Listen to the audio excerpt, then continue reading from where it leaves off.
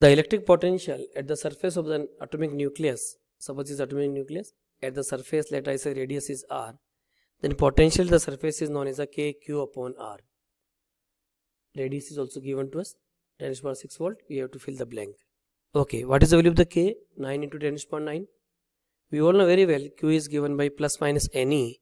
N is the atomic number, here it is 50. So 50 into 1.6 into 10 to the power minus 19.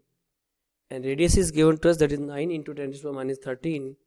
A meter में convert करोगे it is 10 to the power minus 2. Further we will solve and we will get it is 8 into 10 to the power 6 volt. So in the fill in the blanks we will put 8. The answer is 8.